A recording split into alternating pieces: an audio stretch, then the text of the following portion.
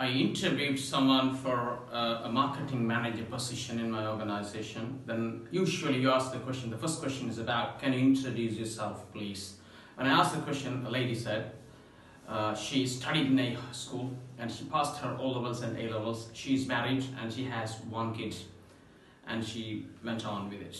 Now, the first question, first answer, I don't want to get to know where you studied, your O-levels, A-levels, maybe looking at your master's level qualification and your family status, married, kids and so on. This is not necessary in here. And if you answer like this, you would throw your job to someone else waiting on the queue to face the interview after you.